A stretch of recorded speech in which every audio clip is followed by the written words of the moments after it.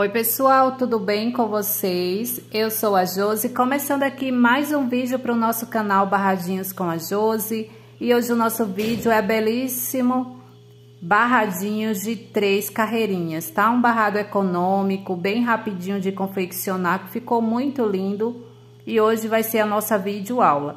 Espero muito que você goste desse vídeo. Já quero te pedir, se você gosta aqui dos nossos conteúdos, já vai deixando o like para mim nesse vídeo, deixa aí o joinha, pois assim você tá me ajudando bastante. Se você ainda não é inscrito aqui no canal, já se inscreve. Vai ter o nome aqui embaixo com o nome em vermelho, inscreva-se. É só clicar aí em cima, você já vai estar inscrito. E ele vai te perguntar se você quer receber todas as notificações, você vai clicar em todas, tá? Para toda vez que postar um vídeo novo aqui no canal, você vai ser notificado e para isso você não paga nada, é totalmente de graça, tá, pessoal? Então, vamos lá para o nosso vídeo de hoje. Como eu falei para vocês, é um barrado de 3 carreiras bem fácil, tá? Que ficou o resultado incrível. Para você confeccionar esse barradinho, aqui, ó, eu consegui estar colocando nesse pano 5 motivos desse, tá? Ó, que é o lequinho aqui. Eu coloquei 5 motivos. E para fazer 5 motivos, eu coloquei 41 caseados, tá? Nesse outro aqui, ó, em amarelo, que é da videoaula, eu coloquei 4 motivos e fiz um total de 33 caseados. Para os múltiplos desse barradinho, você vai começar aqui, ó, contando aqui do início, tá? Ó, bem aqui no início, apenas um caseado. Logo após, você vai seguir contando, ó, de 8 em 8, tá? Então, aqui, ó, você vai contar um caseado e logo após você vai contar 1, 2, 3, 4, 5, 6, 7, 8, 1, 2, 3, 4, 5, 6, 7, 8 e assim por diante até o final, contando de 8 em 8.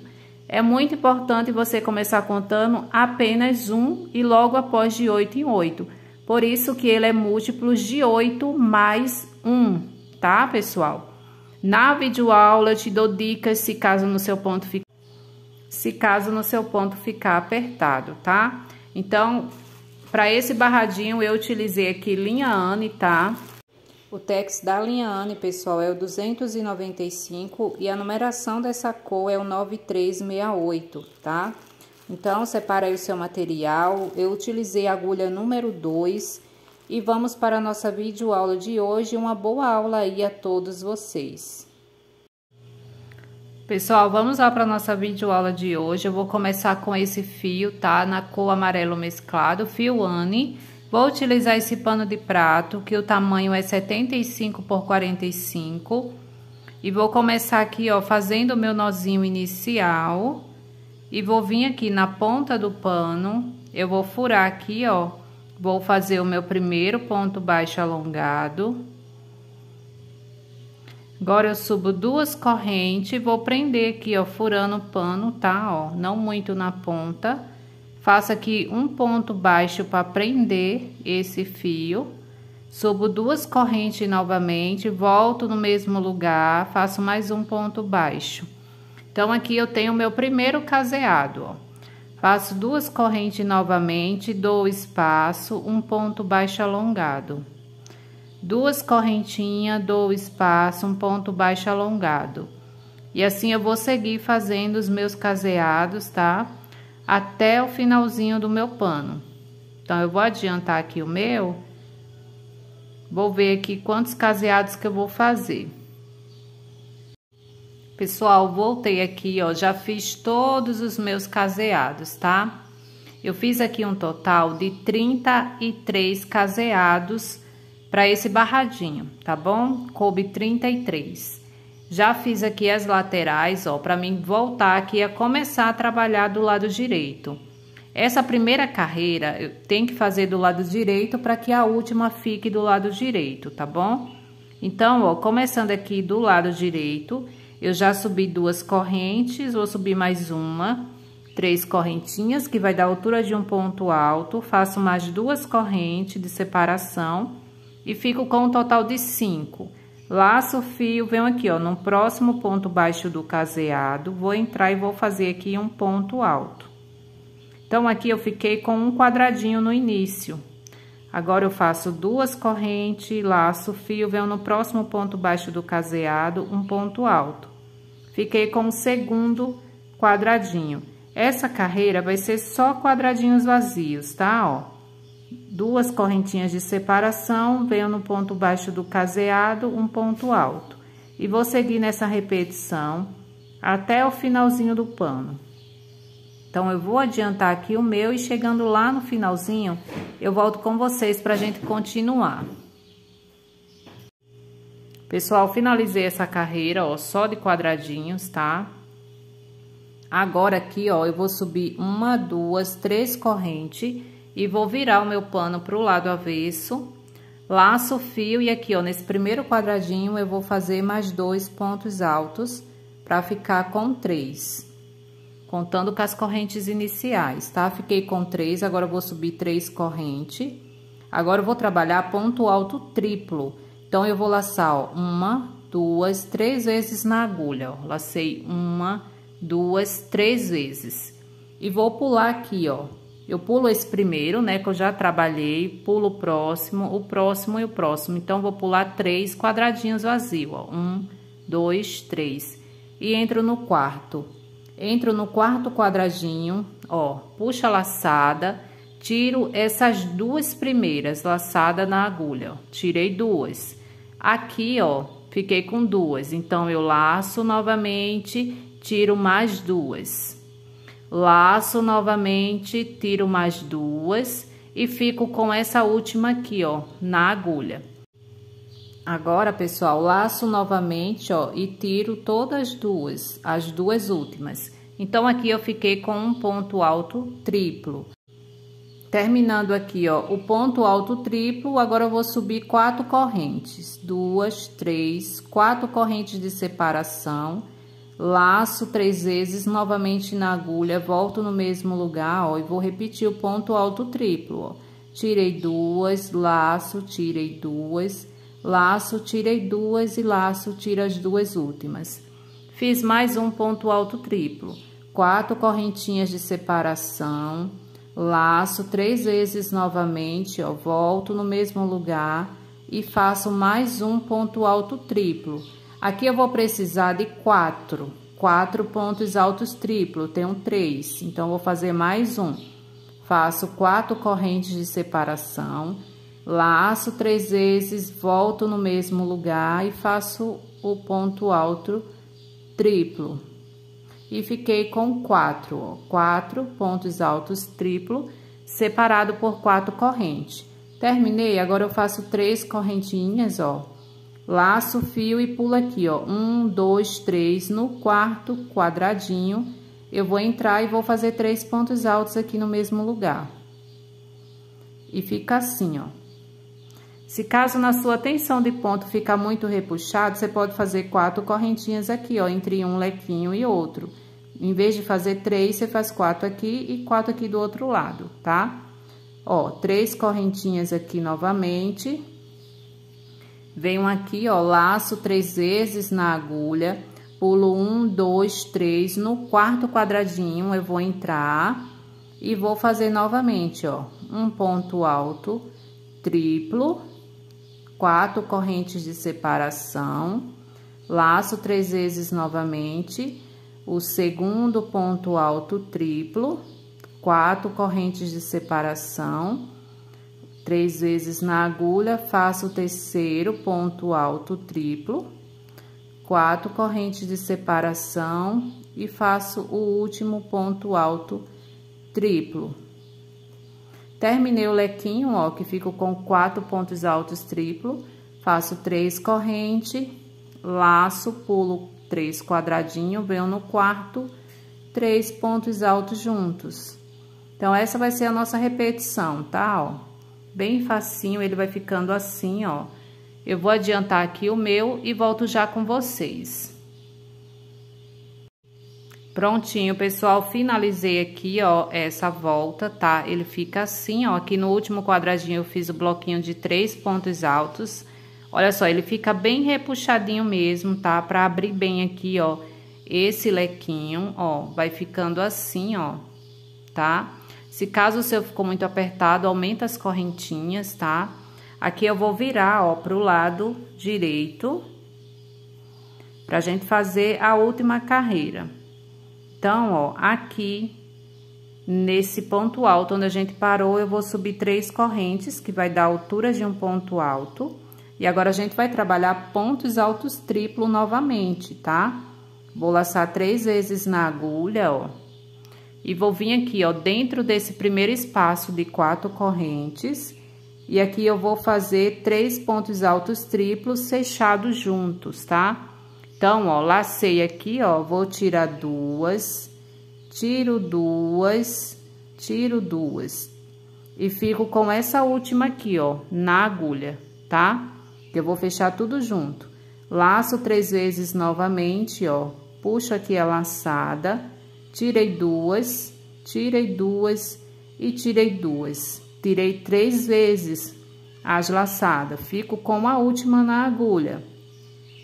Novamente, laço 3 vezes, volto no mesmo lugar, ó, faço outro ponto alto triplo, deixando a última laçada na agulha. Então, aqui eu fiquei, ó, com 3 laçadas na agulha, que é referente a cada ponto alto desse triplo que a gente fez. E essa laçadinha aqui é das correntinhas. Agora, eu laço, passo por dentro das 3 laçadas, ó. Passei por dentro das 3, fico com 2, laço novamente e passo por dentro das 2. E fico com esse ponto aqui, ó, 3 pontos altos triplo fechados juntos. Agora, a gente vai subir 3 correntes. Fiz as 3 correntes, vou marcar essa terceira e faço mais 3, ó. Fiz mais 3, eu volto aqui, ó, nessa terceira que eu fiz as primeiras, ó. Eu conto daqui, ó, do início, 1, 2, 3. Na terceira, eu vou entrar aqui, ó, e faço um picô, fechando com um ponto baixíssimo, ó. Passando uma laçada dentro da outra. Então, aqui eu fico com um picô fechado com um ponto baixíssimo. Faço 3 correntes novamente, laço 3 vezes, ó, na agulha e volto no mesmo lugar, vou fazer mais 3 pontos altos triplo fechados juntos, ó.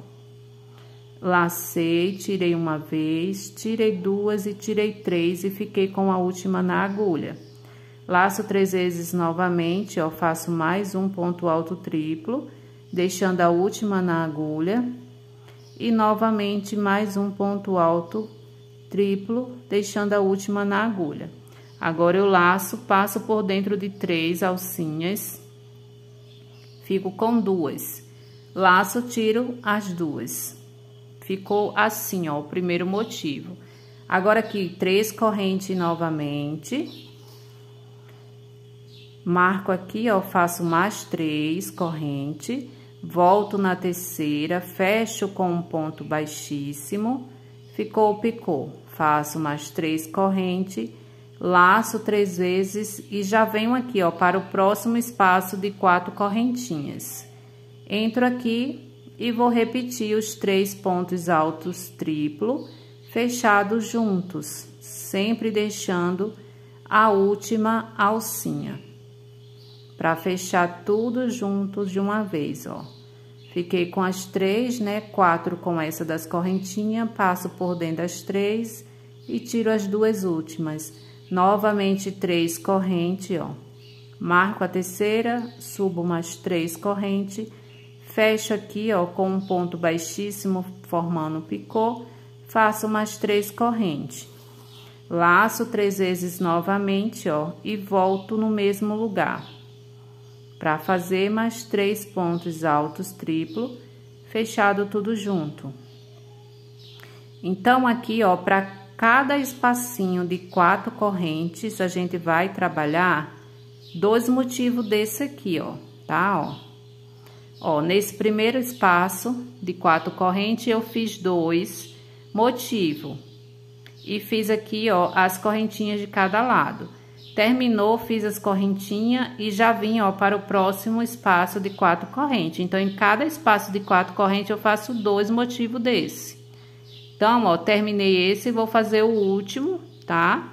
Eu vou acelerar aqui, vou fazer junto com vocês. Qualquer dúvida de fazer o ponto alto triplo ou de fazer o ponto picô fechado com um ponto baixíssimo, é só voltar esse primeiro motivo, né, que eu fiz mais devagar, e prestar atenção direitinho e vai fazendo junto comigo na videoaula, tá? Que você consegue também. É só questão de treino mesmo. Tem pessoas que não gostam de trabalhar o ponto alto triplo, acha difícil, mas tem que fazer, que é na prática que a gente consegue. Então, ó, já tô chegando aqui no meu último. 3 correntes. E vou fazer o meu último bloquinho de 3 pontos altos triplo, fechados juntos.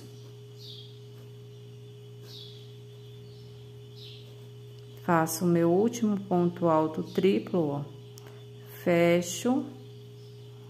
E aqui, ó, daqui desse último, eu já venho aqui, ó. Aqui a gente tem esse bloquinho de 3 pontos altos à frente. Eu venho no segundo ponto alto aqui, ó, pulo um, venho no segundo, e aqui eu faço um ponto baixo.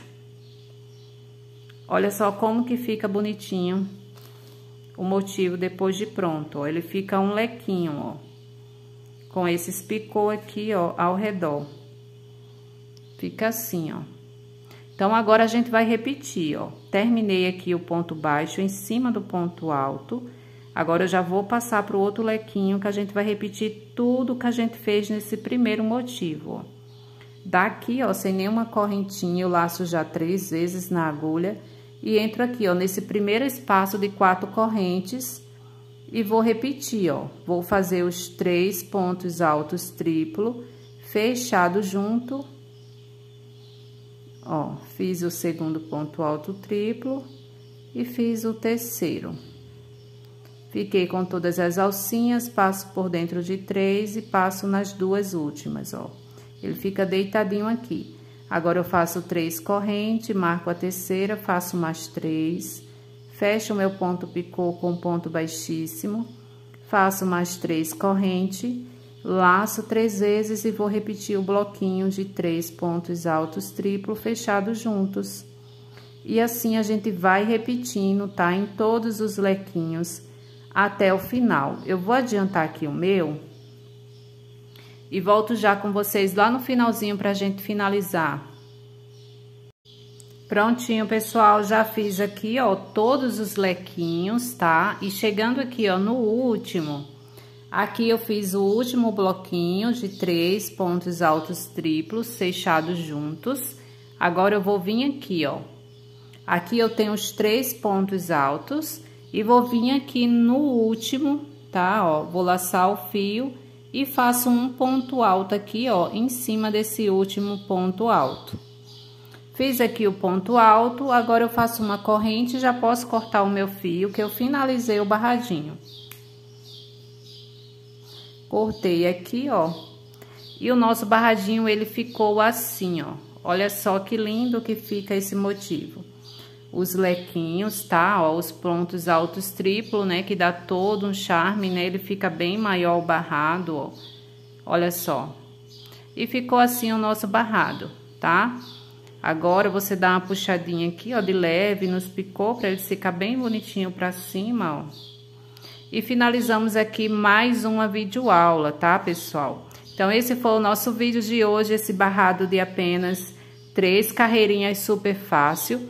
Espero muito que vocês tenham gostado, que vocês façam. Não esquece de deixar aquele comentário, tá? Se você me assistiu até o final desse vídeo, por favor, deixa pra mim um emoji aí, qualquer figurinha sendo na cor vermelha, tá, pessoal? Pra mim saber que você assistiu até o final. Então, um forte abraço a todos vocês, Deus abençoe a todos e até o nosso próximo vídeo. Tchau, tchau, pessoal!